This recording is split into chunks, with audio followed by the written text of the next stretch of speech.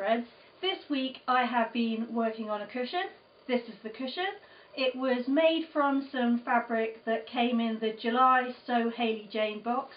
I just loved the colours of the fabric, really cute design, and I thought it would make a great cushion.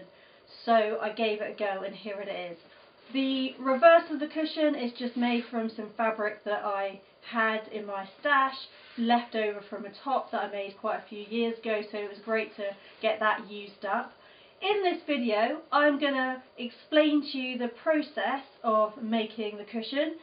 If you are new to quilting, then paper piecing, which is the technique I use to put this together, is a really quick, easy technique to pick up, so it's a great place to start. Anyway, keep watching to find out how to do it. I start out by planning each individual panel. My cushion pad is 35 centimetres, that's approximately 14 inches. So I decided that I wanted 4 repeats going across the cushion. So each one would need to be 3.5 inches, for that then add up to my 14 inches across.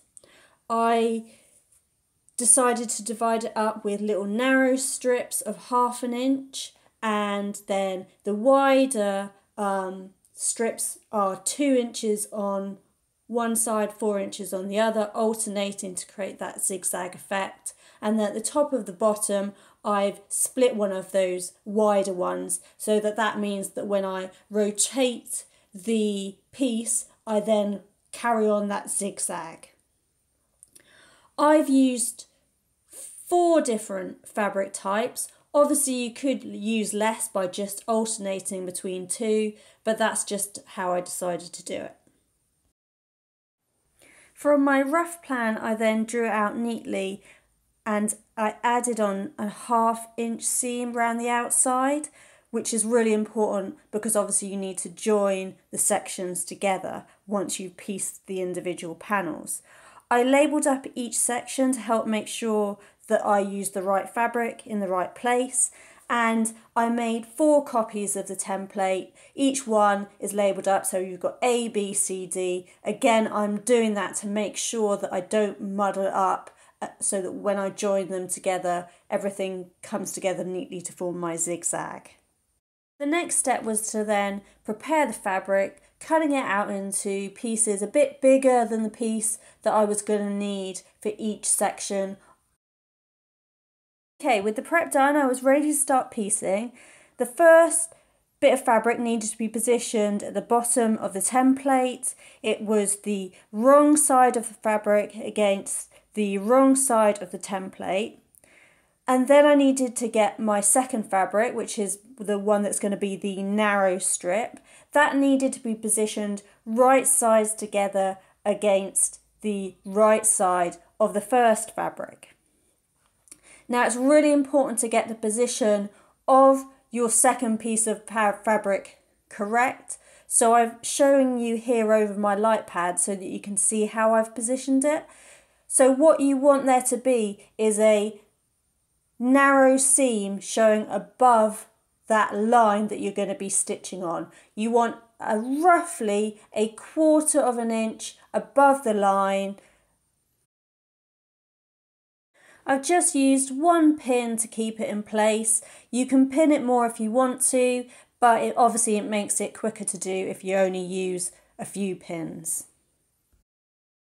So the next stage I haven't shown you, that's just me stitching along the first line of my template. The next thing that you need to do is fold the template out the way so that you can get access to the fabric on the back. You then need to get something where you can neatly cut along that seam, because you want to get rid of your excess fabric. You only want 1/4 inch seam. You can then open out your template, and then this is ready for you to then press that seam to get it all nice and neat. Okay, so your first 2 pieces are joined.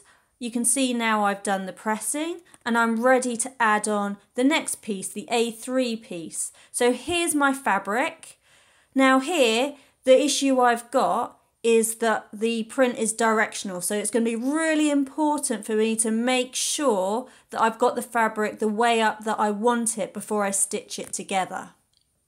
So I'm going to position my toucans upside down, and then I'm lining it up using that line as a guide. I want to position it again so that I'm going to get my 1/4 inch seam. Again, putting in just one pin just to hold it roughly in place. Now, one thing that I always do is to just kind of flatten it out afterwards to check that my piece is positioned in an okay position before I stitch it. I want to make sure that that piece, when it's folded out, is going to cover the whole section of the template. So that's what I'm doing here. Okay, so now I've stitched on that piece. Again, stitching along that line that's marked on my template. So then I need to turn it onto its back, folding the template out the way, get my tool for cutting along, and then I'm going to trim away the excess, leaving only my little 1/4 inch seam.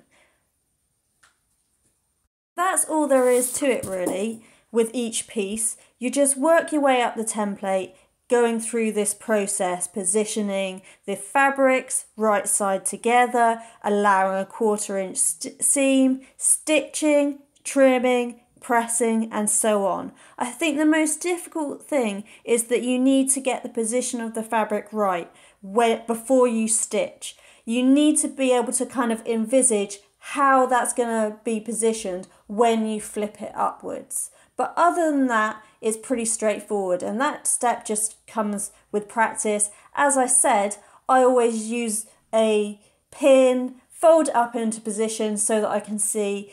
As I've allowed a 1/2 inch all the way round, if it doesn't quite reach the edge all the way up to that 1/2 inch, I know that it's fine, because really I only need a 1/4 inch seam going all the way round.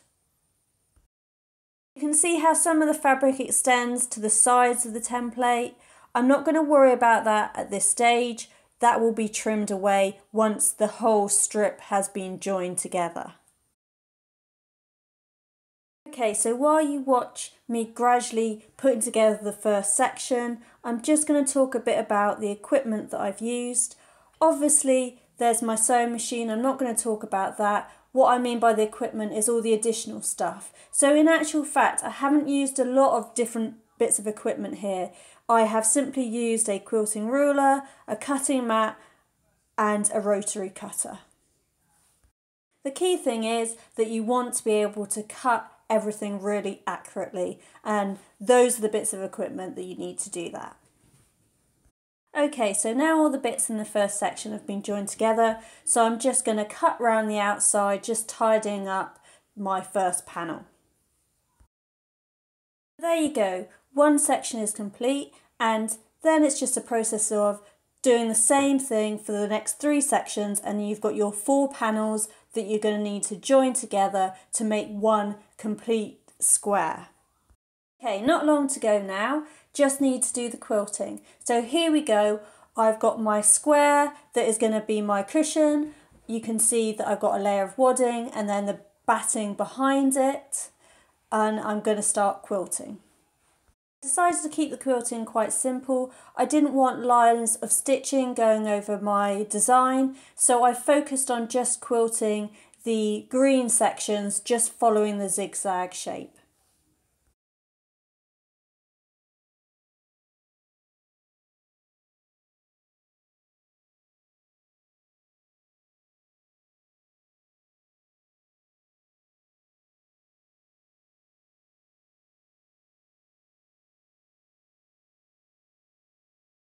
Now I've finished the quilting, hopefully you can just about make out the lines going through the green section.